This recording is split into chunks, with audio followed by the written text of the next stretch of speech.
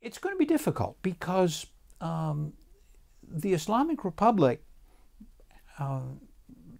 for whatever reason, has made anti-Americanism a pillar of its policy. It's become a cornerstone.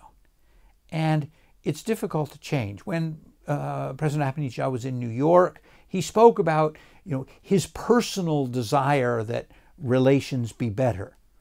I understand he came in for some criticism at home over just that subject.